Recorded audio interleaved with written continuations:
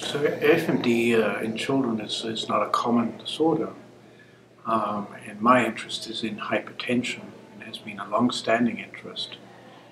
FMD in children seems to mainly present with hypertension, usually severe hypertension, and we found that over the years it's sometimes unmasked by the children undergoing procedures.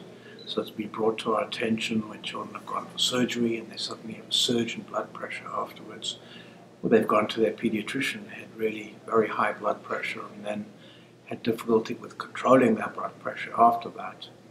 And so as pediatricians, we know that if we're needing 2 or 3 blood pressure meds to control the blood pressure, we may well be dealing with an underlying secondary cause for hypertension, especially renal artery stenosis, or if the blood pressure is very high in presentation. Sometimes we even see these children present with a secondary effect of the blood pressure, and not usually stroke, but we have seen Bell's palsy. The children often have headaches, and in the registry that we've entered the children into, more than 60% of them, in fact, have a headache as part of their presentation, which is actually similar to the adult presentation as well.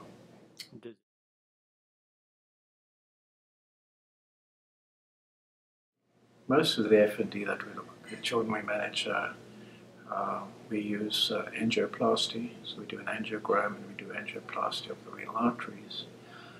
In some instances where the disease is quite severe, they've had surgery performed, and they can have either bypass surgery, or they can have reconstructive surgery, or they can in fact have the kidney taken from where it normally is and moved down. We call that an auto transplant. So we've done that before.